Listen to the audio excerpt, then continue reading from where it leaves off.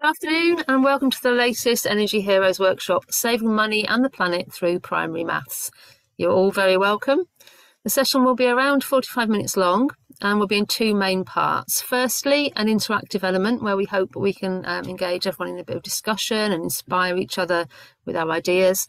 And then followed by a brief description of some of the resources that we have available that we can share with you and hopefully support you with your great energy saving work. So to start off our session, we'll show a short video and ask you to think about the topics involved and how they have a bearing on your life in school, and we'll discuss this after watching it.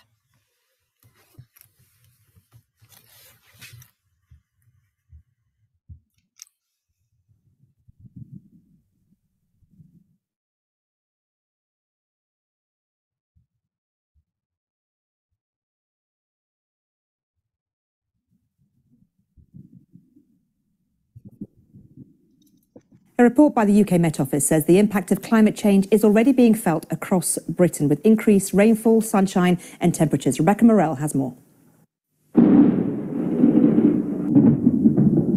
Dramatic changes in our skies. In 2020, the UK experienced a year of extremes, from storms in February which caused chaos across the country, to a summer heatwave where temperatures sweltered above 34 degrees for 6 consecutive days, and rain in October with the UK's wettest day on record. It's all charted in an annual assessment of the climate, which found the UK's getting wetter, warmer and sunnier. We can see very clearly from our observations that the UK's climate is already changing. So climate change isn't just something that's going to happen in 2050 or we need to worry about towards the end of the century. We are seeing this very clearly in our observations now. The report compared the most recent 3 decades with the 30 years before and found that on average the UK was 0.9 degrees hotter. For rainfall, the country was an average of 6% wetter. And 2020 was the 8th sunniest year recorded in the last 100 years. How do buildings affect the environment?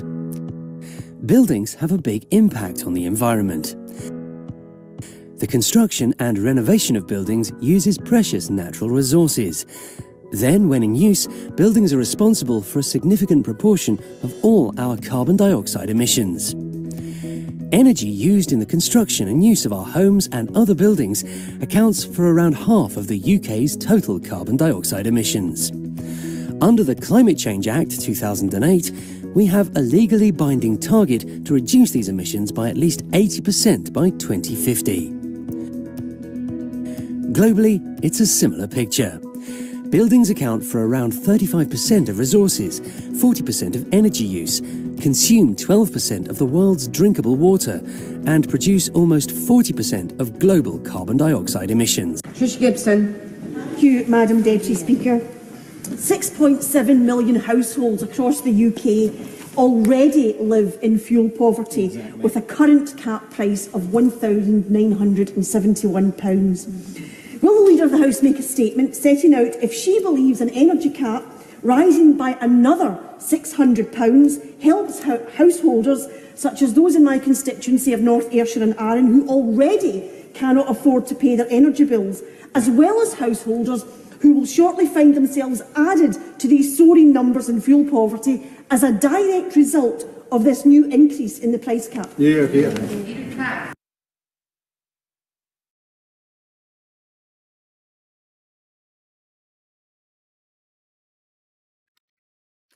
So yeah, just looking at those 3 sort of video clips, there's one on global warming, one on buildings and one on fuel poverty. I'm just wondering if there's anything you've noticed about that, how that impacts your work in schools or anything that's come up with your pupils. So I'll just go around the screen. If I start with Christopher. Sorry, you're muted, Christopher. Thanks. I've also got noisy children here, so it's best that you don't listen all the time. So just let everybody else know, I'm not a teacher, but I do go into schools and support young people, primary school children, with energy saving initiatives. So what I've noticed out of there is that these numbers get bandied around 2035, 2050, but actually it's now. And it is a great opportunity for us all to be involved in schools right now, sort of gleaning all of these resources and putting these activities into play. We do, so I represent a community energy company. We're a cooperative, so we're the softer side of a company, and we're actually funded by Essex County Council, who are pushing forward lots of initiatives in different stratas, but interestingly linked in with the schools. When we go and see the schools, we then go into their households and we actually install energy saving mechanisms in their house on the day. Thanks. Thanks, Chris. Ian, have you noticed these issues? How are they impacting pupils at your school? Yeah, we've set up an eco club where students look at ways that they can save energy and hold us teachers to account. Break times and lunch times, walking around telling us to turn lights off and things. So that they're very excited by all that, but it's trying to find ways that you can engage them in a meaningful way, because they'll soon get bored of telling you we need to turn lights off and things like that. So we've looked at doing battery collection points for people at home. We've managed to get hold of some trees to plant and things like that. So we're just kind of starting to get going with it, really, and looking for ways that we can do things that are meaningful to the children, so they feel like they're having a positive or are having a positive impact on the environment, really. That's great, Ian. Thank you. I did just disappear for a little while then, but I'm back. Yeah, I think an eco club is definitely a really good way to get started on these things, especially looking at energy efficiency in your school buildings. And the pupils are always really, really keen to have their voice heard and to try and make an impact. So yeah, we have recorded. We've tried to record the energy usage as well across a number of months to see whether they've had an impact. But with the size of the school and the complications of energy prices and all that, and then holidays, it's very difficult to record what their impact is. With the prices going up in the autumn, it's really hard for you to compare price wise. It's useful to look at the energy, the amount of energy you've used rather than the money. Do you use your energy performance certificate? It's quite a good one to look at and compare with. Right, I'll just move on. Thank you for that, Ian. I'll move on to Catherine. If Catherine would like to put anything in the chat, or do you want us to move on? Because I know you're kind of busy as well. Let's have a look. Christopher's mentioned making energy eaters activity and Twinkle and Better Planet schools resources in the chat. So we're going to share the chat with everybody afterwards. So anything people want to add in, that would be fantastic. I know Catherine's got children around with her as well. So we'll maybe move on. Have we got someone called Catherine? Is Catherine there? Yes, I'm here. Hi, Catherine. We're just Apologies, discussing... I was late. I was in a meeting. That's all right. Don't worry. It's great to have you here. Just wondering if you've noticed any impact of global warming or fuel poverty or discussions of energy efficiency within school buildings. No, not particularly. I am in North Belfast, so no, not particularly at all. No.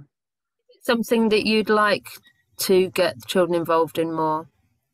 Yeah, well, yeah, if it's at all possible. There's lots going on, so really I'm just on to find a little bit of information, find out a few things about what it is basically, and things like that. I I no insight into what I was going to do or what I was using. I just thought it sounded interesting and I would like to hear more about it. Brilliant. So you'll probably get a good sort of introduction to some great ideas here, and also we're hoping that the other people on the call will we're sharing lots of ideas as well. So brilliant, great to have you here. Thanks. Thank you, Catherine. Okay, so I think we'll move on to the next part of our activity. If you've got a paper and pen handy nearby, we're going to focus on using climate content, videos, images and data to inspire lessons. So we're going to play a little bit of a game, make a competition of it, see who can come up with the most ideas, and it really doesn't matter what quality the ideas are, we just want lots of them. So we're going to show you 2 images, one at a time. You'll have 2 minutes on the image to just jot down as many ideas as you can think of for anything to do with supporting children in schools, getting children to think of activities, lessons they can do. If you can think of lesson objectives, lesson plan ideas, questions, just anything that pops into your mind, list as many as you can. We'll have 2 minutes on each image.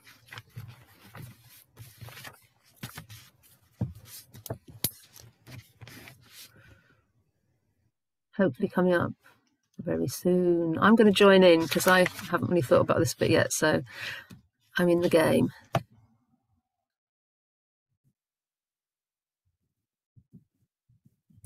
Okay, 2 minutes. I'll turn my sound off.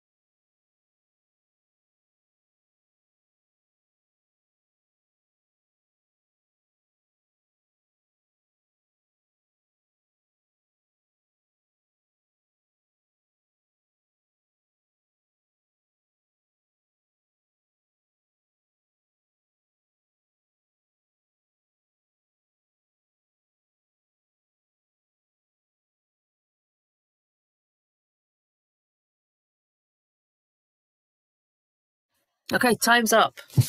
I didn't realise how long 2 minutes was until I did that. Okay, how many? I'll tell you how many I got. You can tell me if you've beaten me. 1, 2, 3, 4, 5, 6, 7, 8. I think 9. I think I've got 9 ideas. Anybody want to tell me how many they've got? Maybe we could put our top 3 ideas into the chat. Some of my ideas are to do with maths and some are not. So if I just go, I think I'd like to hear some of yours first, because otherwise I might have the same as you. So who'd like to share something? Ian, are you muted? Sorry, I am muted, yeah. I found that quite hard really. I was trying to think about how I could use that with the children.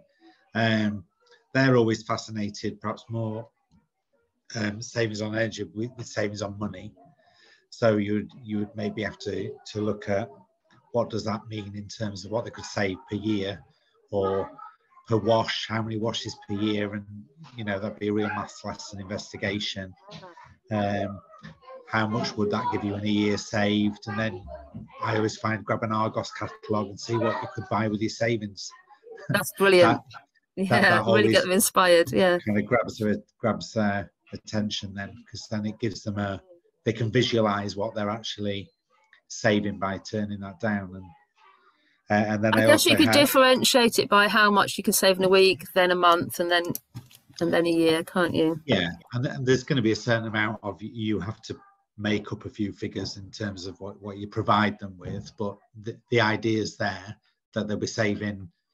Turning the temperature down is saving actual cash, isn't it? So and then the other one I had was, you can maybe look at some, if you've got a washing machine in school, you could get a few t-shirts and do sort of a scientific experiment with some different stains on the tops and see what the results are of the different temperatures, and something like that.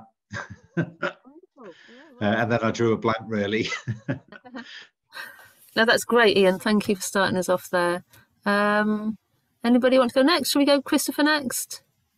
Yeah, hi. Okay, so the last thing I did was working with data capture. So looking at the thermometers, having those in class.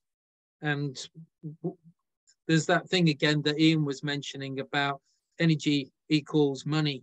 And it can be, establishing a baseline of the energy used and the cost. And then, okay, we've got a baseline. How are we going to improve it? The visuals on that would be pie charts, bar charts. It's fairly simple to do. And I think that's a really important thing. These things have got to be and teachers are really, really busy. And it helps if it's just quick. And that works for us. Wonderful. Thank you. Thank you for that. Did Catherine manage to get anything done there? I know you're just listening in, but shout up or add to the chat if you want to put anything in there.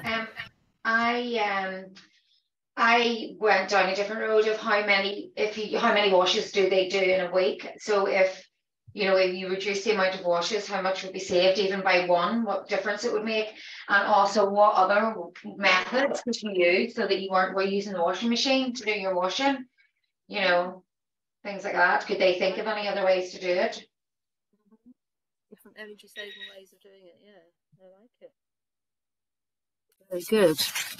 I had a little play with just thinking about the numbers as well. So you could, if you're looking at maths objectives, you could look at the difference in the numbers. You could look at counting in 10s or 20s, forwards and backwards. You could look at finding percentages. That one was 55%. So one of the things we do in our Energy Heroes programme in lesson 1 is we look at finding 10%, and then if you found 10%, how would you find 1%? How would you find 20%? How would you find 5%? So there's all that in there as well. And then I got involved in lots of ideas for English as well, because you could do advertising, persuasive language and other things. But we are focusing on maths today, so I'll bring it back to that. Wonderful, thank you. Right, the second picture then. We'll have 2 minutes on the second one and see what we come up with. I'm worried that this one might be harder. Let's see.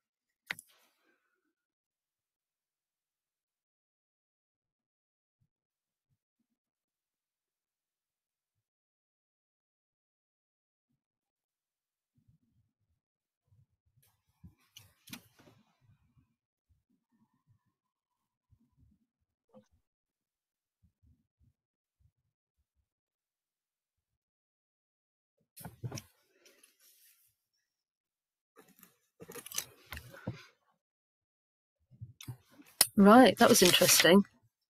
Can everyone hear me? Yeah. Right, what do we get for that one? Anybody want to chip in? Okay, I've got one. So working with the maxim, heat the person and not the room, that kind of brings the awareness about, well, how can we actually start to work on ourselves rather than the expensive issue of heating huge halls and huge rooms in schools. One of the things that I'm aware of is the electrification of heating that's coming in within the next 10 years. And so we basically organized an activity to go around counting the watts. So the watts of each appliance, and then bringing some awareness as well during that journey, that learning journey of understanding that, do you really need these really big wattage things, and just adding them all up. And again, getting back to Ian's point, was referencing that watts means money. So low watts means low money. So that's another activity I've used. Thank you. Catherine's just mentioned in the chat the idea, do I need to put it in the wash? So they could reduce the amount of washes in a week. And Liz has said, yeah, reducing use is so important. And that's one thing we tell the children when we go into schools, that everybody can reduce the amount of energy they use. You know, everyone's got the power to do that. So that's wonderful. Thank you. Anybody else got anything on that one?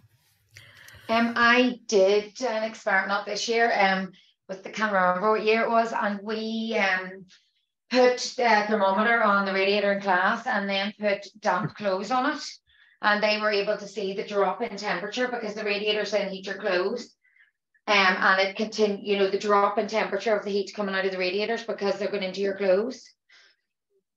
So, but not related to what you said, but it worked really well. It was quite shocking to see that, for the children were quite shocked to see that, you know, the temperature drops as soon as you put something on your radiators. So covering them, yeah. And we mentioned radiator foils were mentioned before as well, about a way to get the most out of your energy from your radiators, and that's one of the lesson plans we've done before, where we're teaching them to put foils behind their radiators. So yeah, making the most out of the energy they're using and reducing as much as possible. Yeah, good, really good. I was thinking again, just in terms of having a maths head on, thinking about the maths of it, that you could look at the financial savings per month rather than per year, and then exponentially how much that is, and again the CO2 savings per year, how much 2 years, how much 3 years. So just doing lots of little maths activities related to that. Very good. Okay, I think we're now going to move on to having a quick look at the Energy Heroes programme. We are based in the north of England, and our current funding means we can only deliver to schools in Yorkshire, the North East and North Lincolnshire, but our resources are available there for anybody who's been on our workshop. So first of all, we're going to look at the two different areas, examples from two different areas, the maths lessons involved in the Energy Heroes programme, and then our website and other resources. So how can the Energy Heroes programme save money? Our maths programme consists of 6 lessons. The first lesson, the first lesson we deliver ourselves in school, and one of the things the children do is they have a weekly energy monitoring sheet for school use, and they just keep coming back to that, keep adding the data and looking at what that's telling them. We then we send logbooks home at the end of the first lesson for pupils to record either their electricity or their gas readings. And they also do a home energy audit at the end of that first lesson, where they look at how many lights they've got, what kind of bulbs they are. They list the appliances in their rooms and how many radiators they've got. They then bring this information back into school for lesson 2, and they start to count the costs. So they look at how many appliances there were. They find the cost for each appliance from this worksheet, and then work out how much that is costing them over the week. Lesson 3 is then all about the lights and the light bulbs. We do an energy audit where the children go around school and look at the different kind of light bulbs they've got, but they're also looking at these lights at home. They learn how many kilowatts per hour each light bulb uses, and they do lots of calculations based on that. Lesson 4 is called Evil Standby, and it's a practical lesson. They make a kind of little sort of anti-hero character which they take home, and it's used to highlight how much energy is wasted through leaving appliances on standby. And lesson 5 is called Be a Saver, where they look at the mean and range of all the data they've collected over those last 5 weeks, and they just go into a lot of detail, a lot of calculations, and then they have a Be a Saver checklist to make sure they're doing everything they possibly can to save energy at school and at home. Lesson 6 is called Magical Maths. There's lots of different activities in this. This is just an example of one of them. It's a matching pairs activity, and it consolidates the learning they've done over those 6 weeks. So that then leads me on to the other resources we've got. So if we share with you our website, you'll see, we'll just give you a sort of brief overview of the resources that are on there. You'll see the 6 maths lessons under the All Resources tab in the middle there. We will email all this out to everybody, so you'll have a link to all our resources. So you've got the 6 maths resources at the top in the blue lozenges, lessons on the left, resources on the right, and then underneath that you've got our other curriculum resources. So there are 2 English ones, 4 science ones. Yeah, so when you click on one, you'll see that which age range it's designed for. So some are low key stage 2, some are key stage 2, some key stage 1. 4 science ones, 2 geography ones, 1 DT. The DT ones, there's only one of them, but there's a lot in there, and it can last over quite a few weeks as well. And then there are 5 art lessons or topics rather. 3 of them are 2D and 2 of them are 3D. Underneath that, you've got 2 cross-curricular resources which are linked to critical thinking, and they can be used across any of those subjects. And then at the bottom you've got extracurricular resources, so if you've got any clubs in school, I'm thinking some of these might be things that Christopher might have done with some of his groups, but yeah, just other things to do, games to play and things to make. So those are our resources. We will share with you our website, and yeah, I'll come back to that actually. I'll come back to that at the end. But yeah, we'll be sending you an email with lots of information in. So I just kind of want to finish really before we highlight what's going to be in that email by saying thank you to everybody for coming. We do try and keep these sessions fairly short because we know how busy everybody is, but really appreciate that you've joined in and the ideas that you've shared. We will share the chat with everybody. And yeah, I'm feeling happy and inspired and really hopeful that we can all carry on the good work. So thank you for being here. Can I ask everybody else to just sort of take turns to say goodbye and tell us anything you might have felt inspired by? I think I'm still not on mute, so I'll just say excellent. Thank you very much.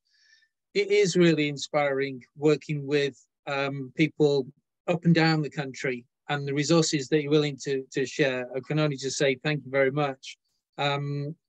It's great to have a pick and mix actually, and just work with other people's enthusiasm. So thank you. Oh, thank you. Ian. Oh, Catherine. Ian. Hi. Catherine. Thank you. I just want to say thank you so much, and apologies again for being late. But thank you so much. I definitely got some good ideas from people from that, obviously, which we'll put forward with within the classroom. But thank you so much. Thank you. Thank you for coming. Ian. Yeah, I think it's a good idea to just, with a little bit of thought, it doesn't take a lot to you get a few maths lessons out of data to do with energy and just raise that awareness. I think it's a really good idea and quite simple, really. Yeah, so I'll definitely be having a look at some of that in maths lessons going forward. I think sometimes it can just seem such a big, daunting subject, can't it? But actually, there are so many things you can do within it. Yeah, and you get locked into your schemes of work in school and things, and actually you can teach the same objective, but have an energy focus with that as well. So, yeah. One of the feedbacks we get most often is how purposeful this maths is. That the pupils can really see why they're doing it, and it's making a sense of all the things they've learned. They're then practicing it in a context-rich subject. So you always want to put your maths into real world experience and situations. So it's just perfect. It's made for that, isn't it? Yeah, wonderful. Yeah. Thank you, Ian. Catherine, do you want to add anything?